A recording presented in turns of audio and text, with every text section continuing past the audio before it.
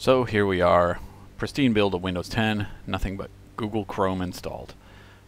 Freshly installed Windows.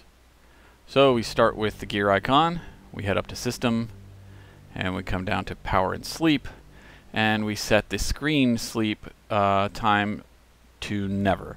Now, down here normally would be where the PC sleep time is, but that's not there because this is a virtual machine, but you'll want to set that one as well.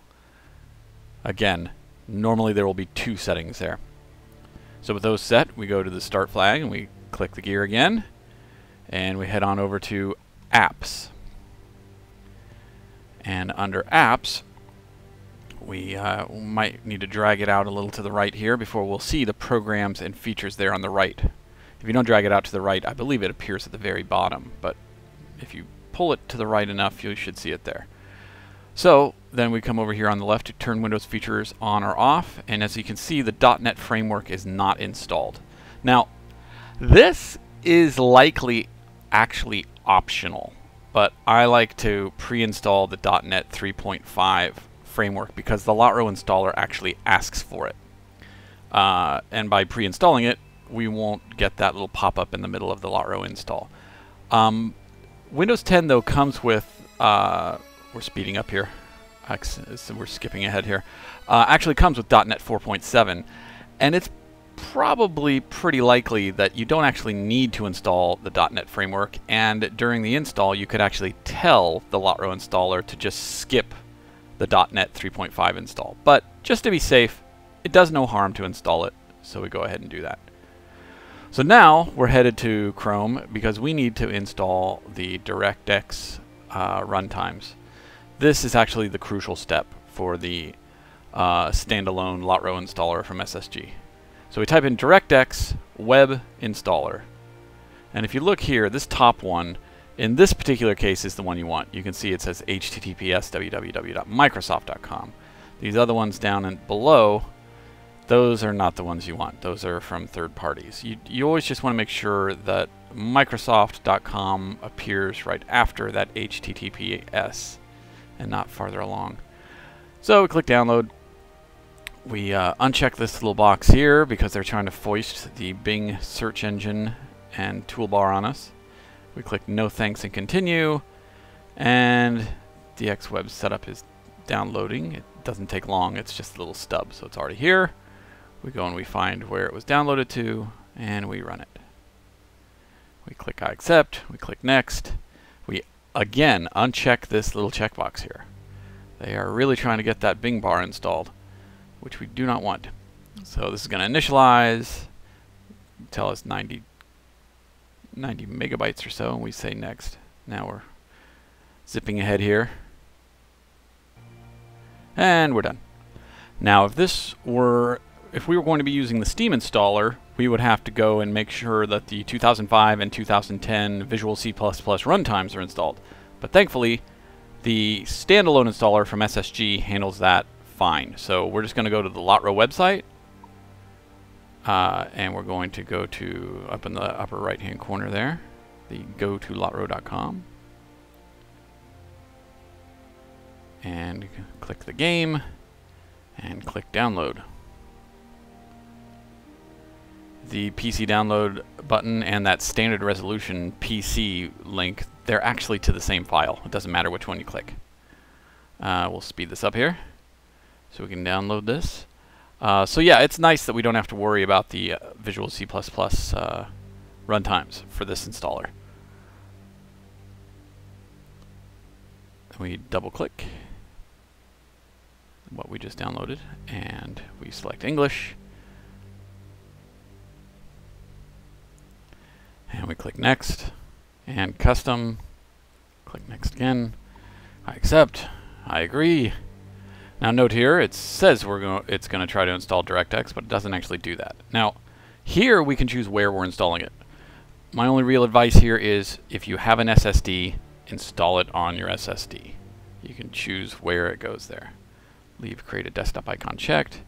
Now it's probably worth noting here in a moment, it's actually going to say that it's installing Microsoft DirectX, but it actually isn't, or at least it isn't installing it completely. But as you see there, there's the 2005 Visual C++, and then the 2005 Service Pack 1, and then the 2010 C++ redistributable. Anyways, let's go ahead and leave that checked. Click Finish. Would you like to install the high-resolution data files for this game? Yes, we would. Off we go. It relaunches. Now Akamai is going to get started. Akamai is what's used to download the large bulk 24 gigabytes, I believe, of data as kind of the point release. And then once that's all downloaded, well, I'll show you as we go here.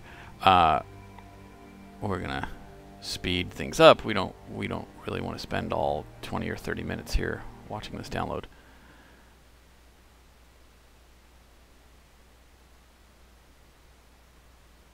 So Akamai finishes, and that's actually all Akamai is responsible for. Now, what we're seeing here is the client is now going out to the SSG patch servers themselves and downloading data directly from the SSG patch servers. So Akamai, just to be clear, is not used after the initial install, and it's safe to uninstall it, which we'll go through later. So here we go.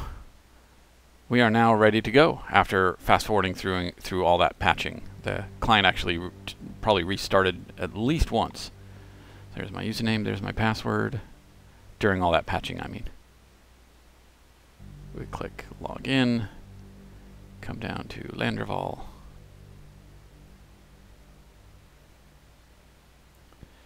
We read it in its entirety and click I agree. We read this in its entirety and click I agree.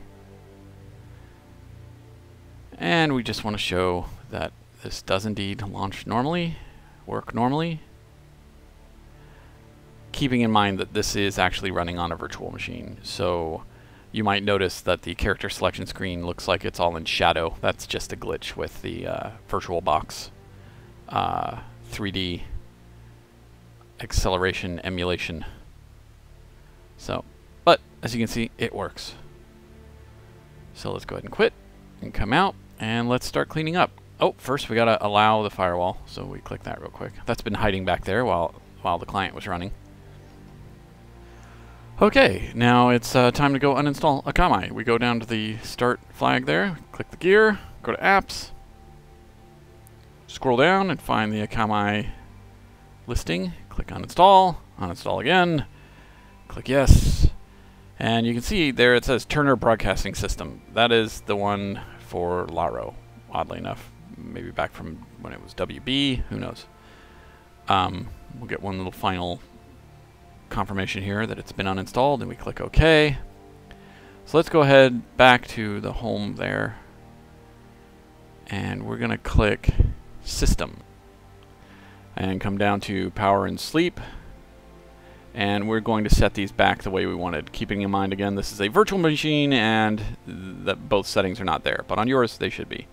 Set those to your preference. Now we're going to come back out, we're going to go to Update and Security and Advanced Options, and we're going to check this box, give me updates for other Microsoft products when I update Windows. We do this because LotRO depends upon the Visual C++ runtimes, and those sometimes have security updates, and therefore you need to check that box so that Microsoft will look for those updates as well. It did actually, we sped things up there, but it did actually install, as you can see here, the security update for Visual C++ 2010 Service Pack 1. And speaking of the Visual C++ runtimes, the LotRO standalone SSG installer, it installs more than it actually needs. It installs the 2005 and the 2005 Service Pack 1. So I usually come down here, you can see the versions on the right. One is 8.0.6 and the other is 8.0.5. I usually uninstall that 8.0.51. So as you can see there, we uninstalled it. We're going to close it. And very quickly, we're going to accelerate this.